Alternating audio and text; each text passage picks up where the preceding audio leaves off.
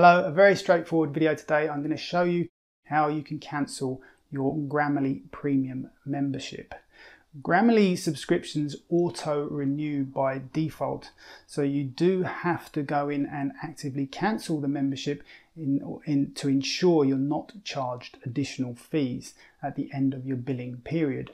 You can cancel at any time and your membership will continue until the end of that billing period, whether you subscribe monthly, quarterly or yearly. Another thing to note is that you can't cancel your membership through a mobile, whether that be through the Grammarly app or just through a browser session on your mobile. Grammarly simply asks you to log in to your Grammarly account via a desktop or laptop browser session. To log in to Grammarly from a desktop or laptop, you can simply go to grammarly.com and click on login, or if you have the Grammarly installed, you'll see the icon in the top right hand corner of your window.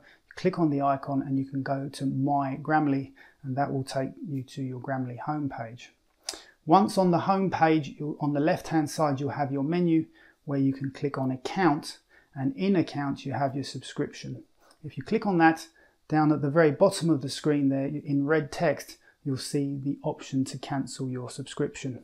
Click on that and you'll need to confirm, and then your subscription is cancelled. As I said, your premium membership will continue until the end of the billing period, at which point you'll roll back to being a free Grammarly user. Okay, I hope you found this video useful. For more tips and videos like this, be sure to subscribe to the channel, and you can check out my blog facultyofapps.com. Until next time, thank you very much for watching.